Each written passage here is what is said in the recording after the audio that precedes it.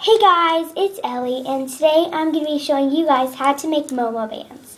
So, let's get started. So the materials you will need are velvet to keep your momo band in place.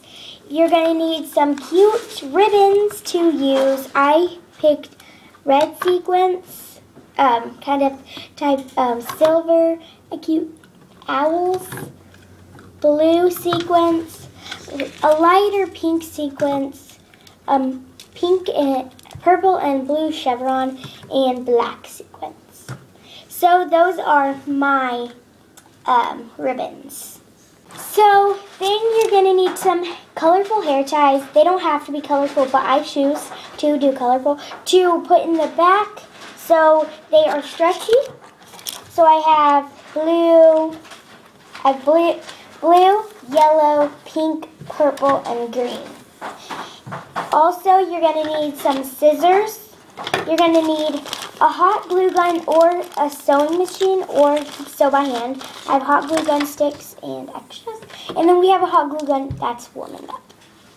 So the first step of this process is you're going to need to cut your velvet into 16 inches.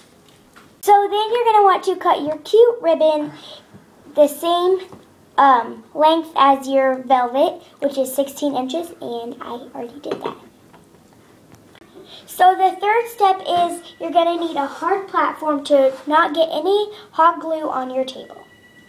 So now that you have these together, you're just going to want to put this on the outside. I think I already said this, but put the velvet upside down and put this on top of it, and hot glue on the edges and do dots in the middles. So that will stick together, and yeah. So now I have mine hot glued, and you're just going to want to let it sit. So now what you're going to do, once it has dried for 5-10 minutes, you're going to take this. If your hair tie is way too big, fold it like this, and you're going to take it, and you're going to fold this part over it and sew it this way and this way. So I'm done with my momo band and I'm wearing it, and it fits perfectly and I love it. So I'll see you guys on Friday. The same.